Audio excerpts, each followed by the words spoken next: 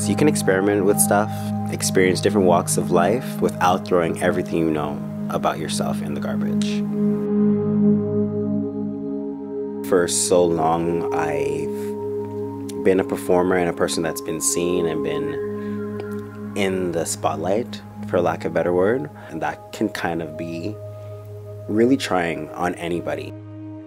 I think I use substances as a way to kind of block out the things that weren't working, the things that were making me feel insecure, the things that were making me scared.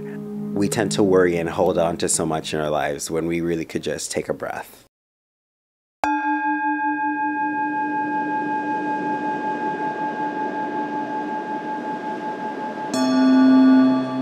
I think the hardest part for me was appearing to my friends and my family as a person that they didn't recognize anymore.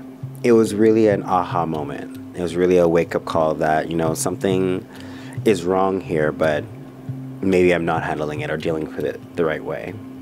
And it took me a long time to be okay with just that.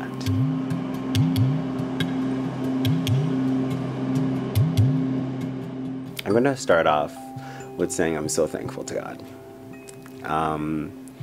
I'm thankful to God. I'm thankful for family members that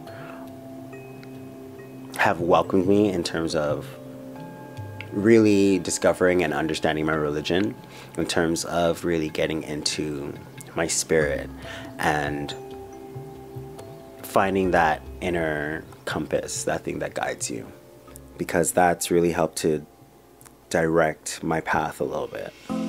I had dance and art to work through what I was going through. And I know that even though I may feel condemned in many ways, it can't and it won't stop me from sharing the love and the light that's inside me with others if it can help them to get to a place of comfort, of peace, of acceptance for yourself and what this world really is.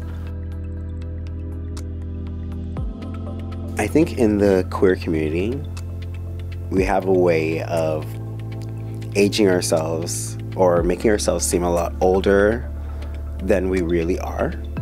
But in so many ways, we're growing up too fast. We're rushing the whole process, and there's so much time to just really absorb and live in the moment. To be young and free just a little bit longer, that's fine. You know what I mean? You don't have to get there so fast. You could be my age and be right on time.